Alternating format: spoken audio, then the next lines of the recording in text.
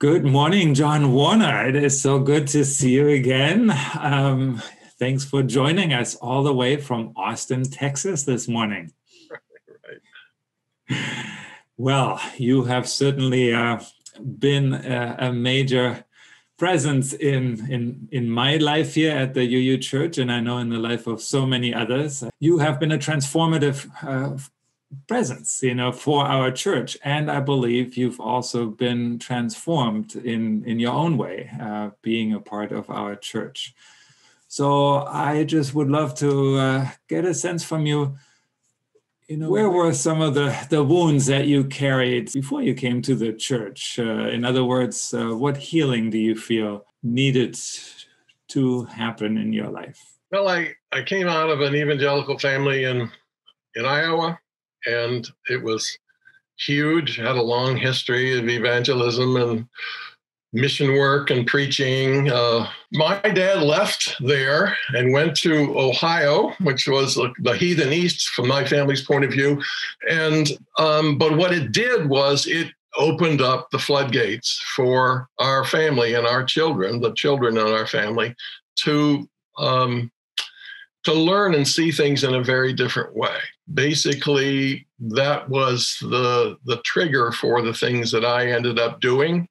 Spent a year in seminary, and then I went off and got a PhD in physics and astronomy because I love the sense of, how you look at science and religion from different points of view. And so I basically spent my life thinking about science and religion. We ended up in Warner, New Hampshire about 20 years ago, and then I ran into Fred Creed. I think it was at Fall Foliage where he was selling honey. And after our conversations, invited me to come to the UU Church of Concord and see what was going on. I certainly remember Fred.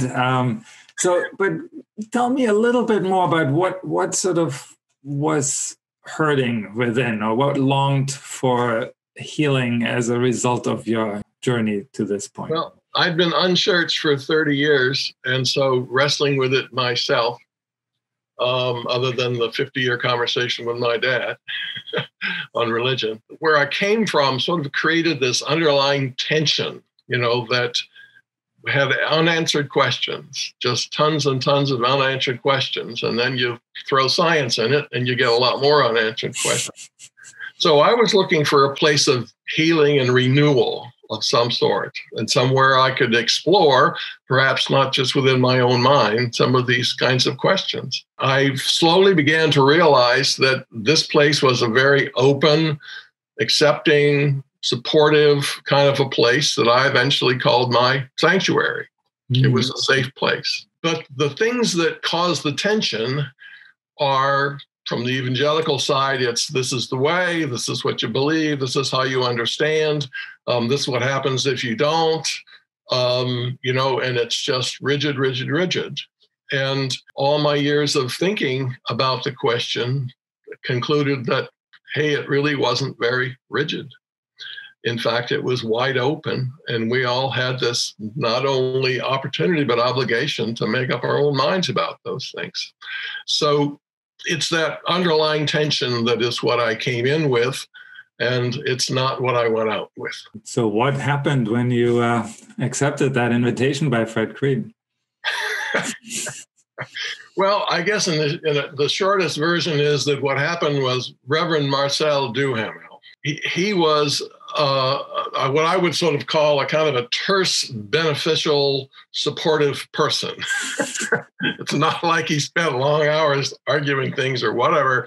He just said, John, go read this book, So the first one he gave me was by Marcus Borg, called Reading the Bible Again for the First Time. Mm. And it was subtitled Taking the Bible Seriously, but Not Literally. And that piqued my interest. That was the beginning. It kind of enlarged my perspective on Christianity. I found that people in the church were open to those discussions, and they were wrestling with some of the same sorts of issues. The book itself, with its approach, enabled me to kind of think bigger than where I came from. It ultimately led me to what I would sort of summarize as three areas that were very, very beneficial. The first was the benefits of meditation and sort of being in the moment. And we all know where that comes from, Margaret Fletcher. Then ultimately also, in reading another book that came out of that, was the sort of the unifying force of the Beatitudes as an ethical base. It's commonly accepted, etc. And I even have it in common with my rather strict evangelical friends today.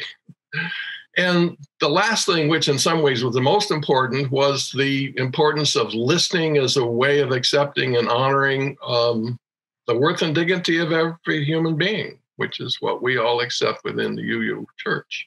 All that got initiated by Marcel, and it's been kind of growing and developing and maturing ever since.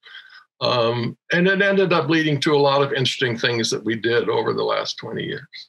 So how would you describe what you just mentioned really helping to deal with that tension that you described earlier, the wounds that you were carrying?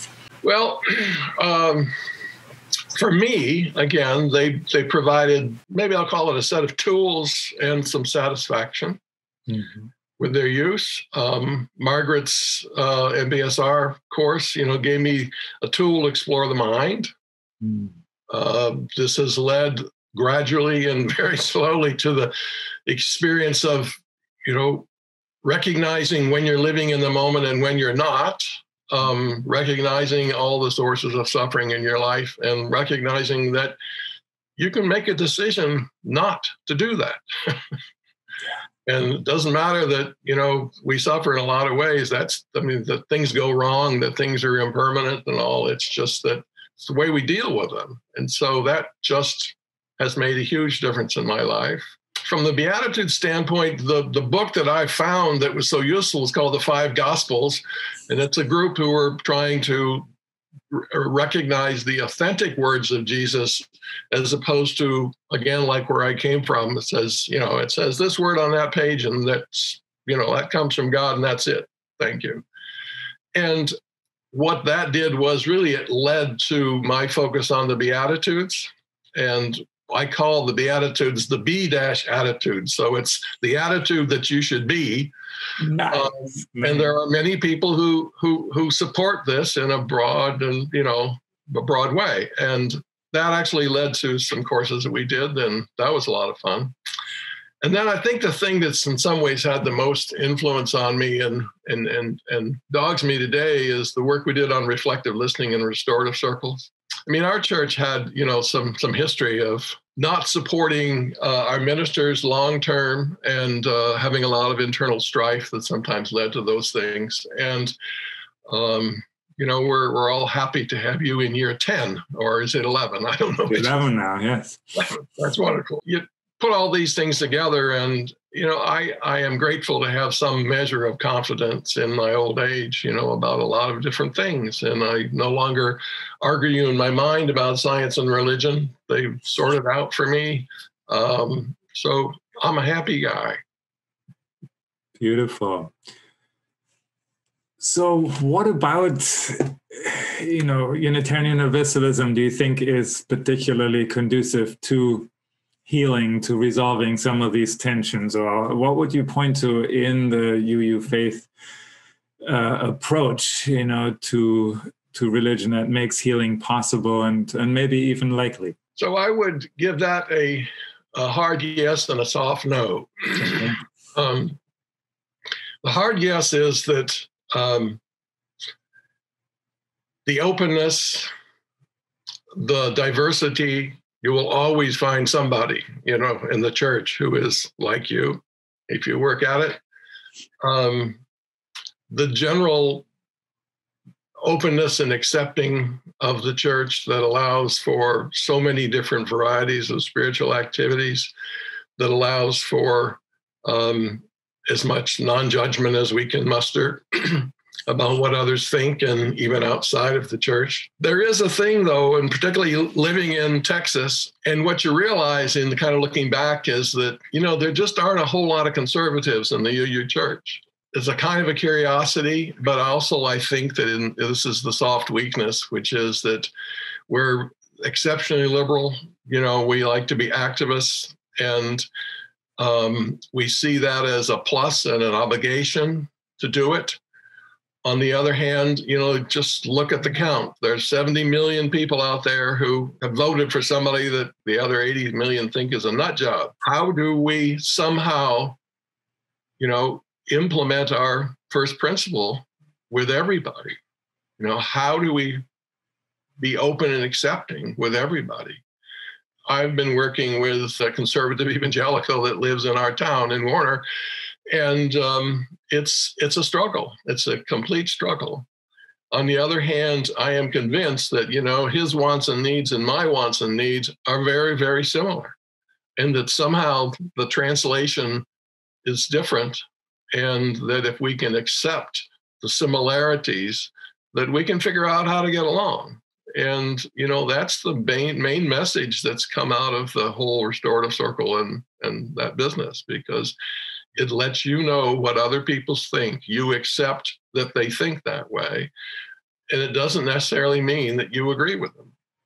And so somewhere in there is something that somehow all these people need to get to work on, because otherwise I think the future could be a little grim. So sounds like more healing is necessary. And thank you so much, John, for your reflections here on your personal story and the larger reflection on our faith tradition. I so appreciate, what you've brought to our church, of course, and what I know you will continue to bring to the world. Thank you.